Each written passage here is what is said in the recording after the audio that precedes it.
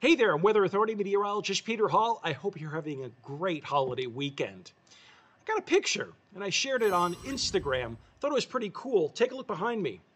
Have you ever seen, either on your phone or maybe in real person, in real life, over a lake or an ocean, what looks like this behind me? A boat, a barge, something like that. That's floating? That can't be right. That's not a UFO, is it? Well, no. It's actually an optical illusion.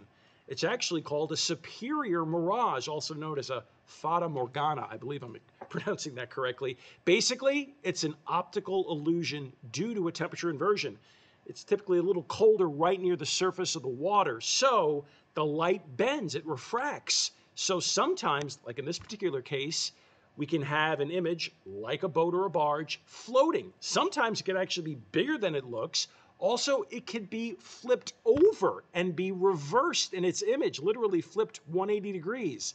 So if you're ever by a lake or ocean and see something peculiar on the horizon, this is probably your answer. Have a great day.